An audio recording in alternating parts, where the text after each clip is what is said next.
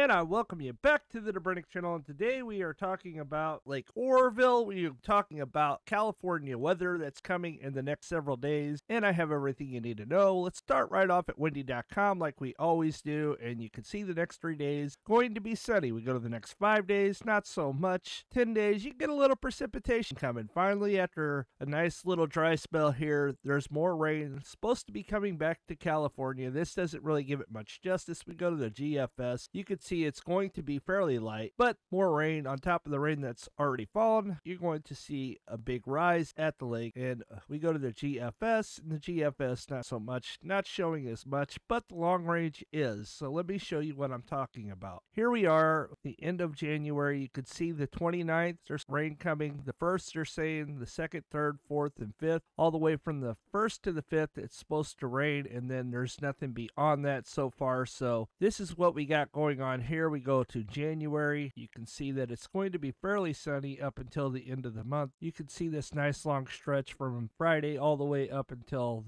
this next weekend, and then it's supposed to get rain after that. So we'll be watching to see if this comes to pass. This is the monthly, but look at this is the month. This is every day that it has rained. 2nd, 3rd, 4th, 5th, 6th, 7th, the 9th, the 10th, the 11th, the 12th, the 13th, the 14th, the 15th, the 16th, the 18th, and then you got this nice long dry spell of no rain, and then the 29th they're saying more rain to come, so we'll see if that comes to pass. And then the 1st, 2nd, 3rd, 4th, all the way up until they don't show any more. We go to February. You can see that the 5th, and then nothing beyond that so far. So we'll be watching that to see if that comes to pass, and we continue to scoot on here. We'll go to Tropical Tidbits and see what that's showing. Here we are at Tropical Tidbits, and you can see that a big storm is going to come through the midsection of the country, but California remains dry. This is a quarter way through. Here we're getting closer to halfway. Here comes a little system. It's going to kind of skirt California a little bit. Not a whole lot of precipitation. Big storm here in the Rockies. That's good news. And then a storm to the south over here that's going to come through towards the end, but then another storm coming through at the end here. So we'll be watching how this shapes up and how this happens. This is a very long way out, so a lot can change. It could go either drier, it could get wetter even. There's always that possibility. We'll be waiting to see what happens ultimately. Very long way out, so I've noticed to not get too crazy about anything that's more than 4 or 5 days out because the forecast changes dramatically. So we'll be watching it. Let's continue to roll on out. Your snowpack water equivalent is 29.3 inches in the north, 35.3 inches in the central, 33.9 inches in the south. Statewide, you're at 126 for today at 33.3 inches of the average snow water equivalent. Percent of this normal day is 240%, 283 being the big winner down south as you see here, 246 in the central. Northern Sierra Trinity's over 100. That's good. It'd be nice if we get a little more, even though we're at this 197. We definitely could use a little bit more up here. Trinity's numbers are still fairly low. They definitely need more precipitation there. Now, it will come up some, but we will see what ultimately ends up happening, and we continue to roll on. We go out to Lake Oroville next. Here we are at Lake Oroville. Look at the storage acre feet. We're at 2,159,312 at 1 a.m. At 12 p.m., we are at 2,167,696, and your inflows are 7,434, and outflows are currently 0. Rain in inches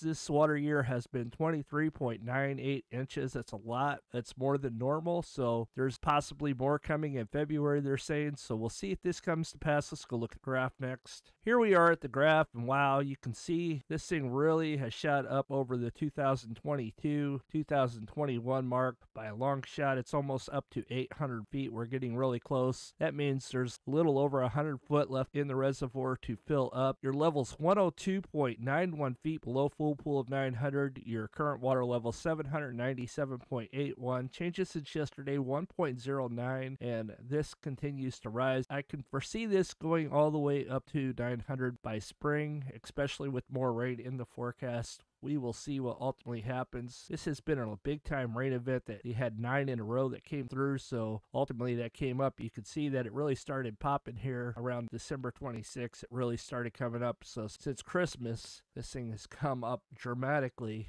This thing has come up almost 140 foot since December 1st. It's currently at 139.34 feet since December 1st. This thing has come up, so that's incredible. That is dramatic, and just goes to show that it could come up another 100 foot within a month, possibly, with all this rain coming and the snow that's already fallen. So we'll have to be watching that. Let's go to Lake Shasta next. Here we are at Lake Shasta. You can see that their storage acre feet is currently 2,472,440. Your outflows are 25. Your inflows are 10,135. You had a high peak at 2 a.m. at 18,173, and it fluctuated back down to 5, and then it went up to 14, 13. It fluctuates all over the place. So last reading was 10,135. We'll continue down to Lake Shasta's graph next. And just like Lake Oroville, this thing has really come up quite a bit. It's higher than it was in 2021 now. For the whole year, we are currently at 982.87 feet. Changes since yesterday, 0.63. You can see it's starting to loop off. It's slowing down just a bit, and we'll be waiting for more melt to come through. Once more melt comes through, it will get higher. Current level is 982.87 feet. MSL, Sunday, January 22nd, 2023 at 11 a.m. The level is 83.13 feet below full pool of 1,067. So we'll be watching this as well. Over to Lake Trinity next. Your Trinity level has come up. Now, it's not near as high as it was in 2021, but it is almost as high as it was in 2022. It's almost neck and neck. The difference being like a little less than it was in 2022. Your current water level is 2,223.78. You're a long way from the 2,281.03. So we'll have to be watching this as well. And changes since yesterday, 0.21. Like one of my viewers said, it's way higher in elevation, so it doesn't come up as quick. We'll have to wait for melt to really kick in before this thing really starts to come up. Plus, they didn't get as much rain up north as they did down south. Let's continue to roll on. We're going to roll over to Lake Folsom next. Here we are at Lake Folsom. You can see that they really ramped up the outflows. The outflows are now higher than the inflows. Your outflows are currently 10,220. Your inflows are 7,224. Your storage acre feet is dropping at 531,444, and it continues to fall, and we continue to roll on out. Folsom graph, you can see that has peaked, and now it's falling. They're anticipating more rain and snow runoff, and heck, you're only 45.58 feet below full pool of 466. So it's a balancing act. They have to balance it accordingly to make sure that this lake doesn't rise too high, because it can jeopardize the dam, and that could be a problem. So we'll have to be watching this. I think California will be more